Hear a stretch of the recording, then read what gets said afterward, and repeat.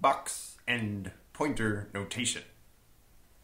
Computer scientists spend a lot of time drawing boxes and arrows, and we're going to add some more of those to our environment diagrams in order to represent the built-in sequence types in Python.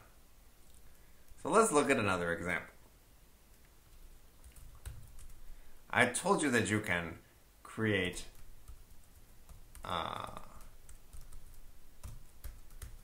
tuple like that. Well, it turns out you can put tuples in your tuples if you want. So if I want to put together a pair of pairs, I can say 1 and 2 is in there, and 3 and 4 is also in there. And what is this pair of pairs? Well, that's exactly what I typed in. And what is the element at index 1 of the pair of pairs? It's actually 3, 4. So, what's the point? Well, it turns out that we can put tuples in our tuples because we can put any value we want, any object, as an element of a tuple. So I'll just get that code going again. So a pair is 1, 2, and the pairs, let's say, are 1, 2, followed by 3, 4. If I visualize the execution of this, I see that pair is bound to a box with 2 sections, 1 for each element, and then inside the box you see the value that's contained there. Now, if that value is itself a sequence, we write that elsewhere in the diagram. So pairs is a tuple with 2 elements. The first element, now highlighted in red, is a tuple that contains 1 and 2. And the second element contains 3 and 4.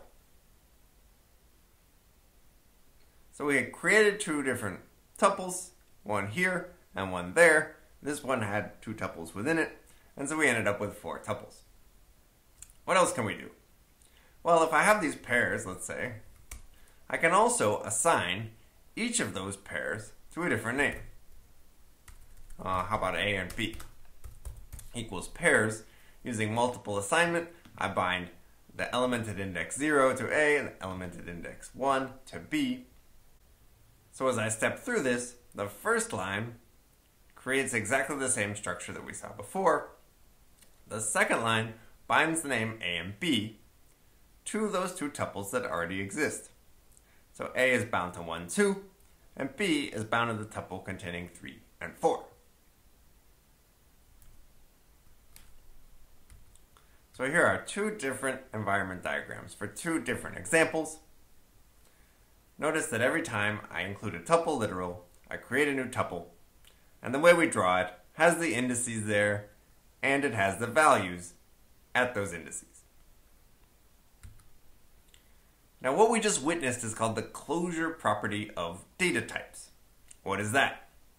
Well, if there's a method for combining data values which satisfies the closure property, it means that the result of combination can itself be combined using the same method. So I combined 2 numbers to create a tuple, and then I combined 2 tuples to create another tuple. Closure is the key to power in any means of combination because it permits us to create hierarchical structures. Hierarchical structures are made up of parts, which themselves can have parts, and those can have parts, and those can have parts, and those can have parts, and so on. So tuples can contain tuples as elements, therefore they satisfy the closure property of data types.